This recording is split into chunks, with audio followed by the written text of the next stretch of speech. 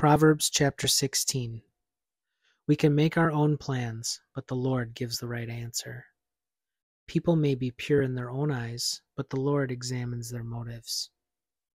Commit your actions to the Lord, and your plans will succeed. The Lord has made everything for his own purposes, even the wicked for a day of disaster. The Lord detests the proud. They will surely be punished. Unfailing love and faithfulness make atonement for sin. By fearing the Lord, people avoid evil. When people's lives please the Lord, even their enemies are at peace with them. Better to have little with godliness than to be rich and dishonest. We can make our plans, but the Lord determines our steps. The king speaks with divine wisdom. He must never judge unfairly. The Lord demands accurate scales and balances. He sets the standards for fairness. A king detests wrongdoing, for his rule is built on justice. A king is pleased with words from righteous lips. He loves those who speak honestly. The anger of the king is a deadly threat. The wise will try to appease it. When the king smiles, there is life. His favor refreshes like a spring rain.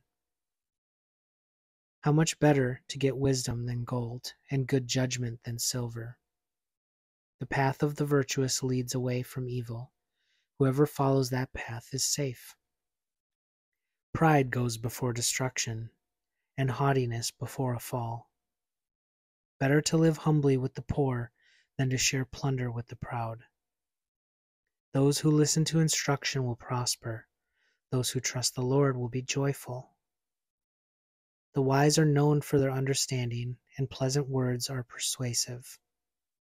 Discretion is a life-giving fountain to those who possess it, but discipline is wasted on fools. From a wise mind comes wise speech. The words of the wise are persuasive. Kind words are like honey, sweet to the soul and healthy for the body. There is a path for each person that seems right, but it ends in death. It is good for workers to have an appetite.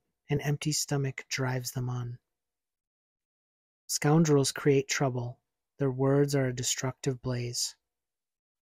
A troublemaker plants seeds of strife. Gossip separates the best of friends. Violent people mislead their companions, leading them down a harmful path. With narrowed eyes, people plot evil. With a smirk, they plan their mischief. Gray hair is a crown of glory. It is gained by living a godly life. Better to be patient than powerful. Better to have self-control than to conquer a city. We may throw the dice, but the Lord determines how they fall.